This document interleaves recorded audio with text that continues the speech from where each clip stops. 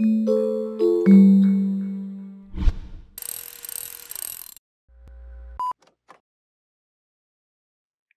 going to look at some tips and tricks for troubleshooting identity injection issues with NetIQ Access Manager.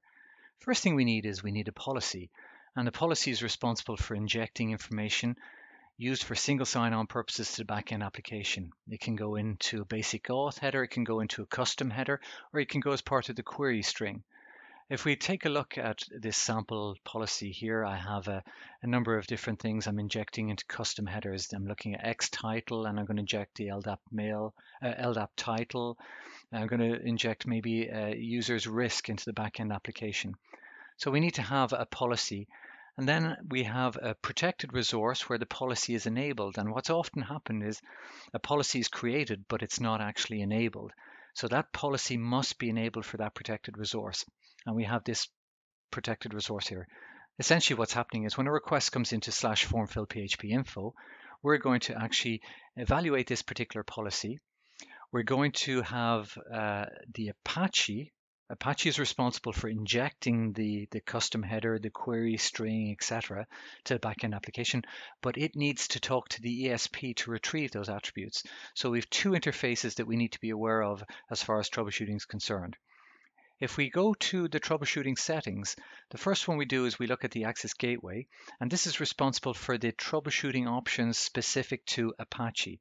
I have a lot of options in here, but these are the key ones that we need for identity injection. The first one here is debug headers equals on.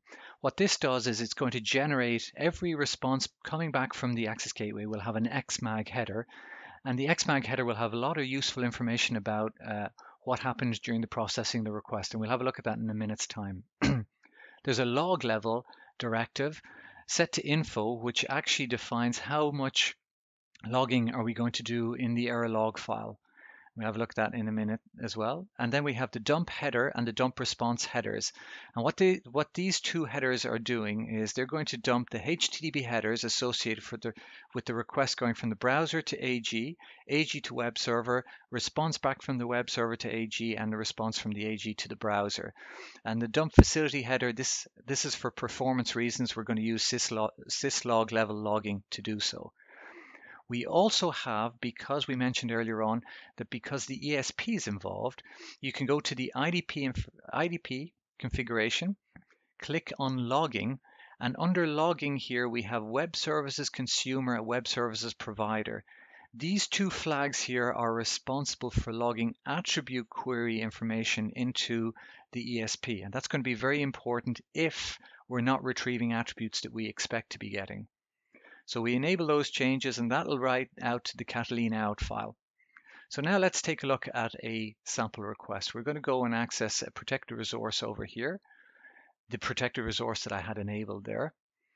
I have to authenticate first, so I'm going to log in there as myself, and I will go on to the back end, and there is my PHP info. And in here you can see, for example, I have the X title. These are all custom parameters that I've injected as part of the script. And I thought I had an X title. There's my risk. There's my X title there. So that's what we saw earlier on. Now, more importantly than that, if we take a look at the actual request and response, let's take a look at the XMAG header that we had down here. So here is the XMAG header. What I'm going to do is I'll cut and paste that, and I'll show the importance or how much useful information is available from that header. Over here, Control U, Control V. So the XMAG header has a number of different fields. The first one is the device ID of the access gateway that we hit. So if we're in a clustered environment, we'll be able to figure out which AG actually responded to our request. Then we have the last 8 bytes of the IPCQ-ZX03 cookie. That's the session cookie in the access gateway.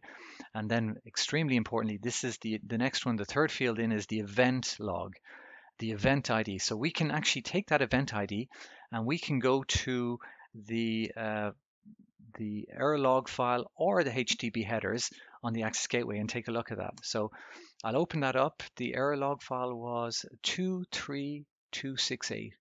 So if I search for 23268, I should see my request in here. And sure enough, there is the request. It's a request for formfillphp.info.php. It comes in, it's identified that it's a restricted URL, so it requires authentication. This is the name of the protected resource. I have an any contract enabled, and that's the contract that I authenticated as. So everything's fine. This is just standard processing. Now let's go down to the point where we look at the identity injection request. So this is the information we're looking for in the auth header, and we can see everything we've injected in here. So we see we're injecting information into xvmail, xrisk, etc. And then that is just before we send the request over to the backend server. So I'm going to send the request over to the backend server. Here we go, connecting to this backend web server, sending the request over to the backend web server. So from the error log file, we know that we've come in, we've evaluated the identity injection policy, we've retrieved attributes, we've built the custom header, we've sent it off. Now, what if we still can't single sign on? Now we can actually go and look at the HTTP headers. And from the HTTP headers, we can also track that session ID in there, 23268. And we'll actually see the requests going in. So this was a request here. See request is request from browser to AG. And this is the request that we got in from the browser to AG. Nothing there that's useful for identity injection. However, the request from the AG to the web server becomes important, because this is where identity injection kicks in. And in here you can see xvmail, xrisk, xtitle with all the values in there. So if you send the right header, but you're missing a particular attribute, then what you have to do is you have to figure out why the ESP didn't actually resolve that attribute. And that's where our ESP log file setting came in. So if we now look at the opt novel nam, I'm going to look at the mag logs on the ESP. Oops, mag. And I'm going to do a get attribute request. So what I'll do is I'll go down to the bottom of the file. I'm going to scroll back and I'm going to look at our famous number, event ID number there, 23268, and hopefully I should see, and there we go. There is the status response where it tells me it's injecting information into the various headers there. I can actually track back again further, and I should be able to see the actual request come in. So this is the actual request coming in here. Now, what's interesting here is that for some of the attributes, you'll see this message here, throwing data unavailable. So in this case here, I was actually injecting, I believe I was injecting the risk score, and the risk score was blank. Well, the risk score was blank because it never actually got a risk. And it may not have gotten a risk because I didn't actually evaluate or run a risk-based policy in parallel with this. So one of the key things when you're missing information is to look for this data unavailable message and find out why that's unavailable.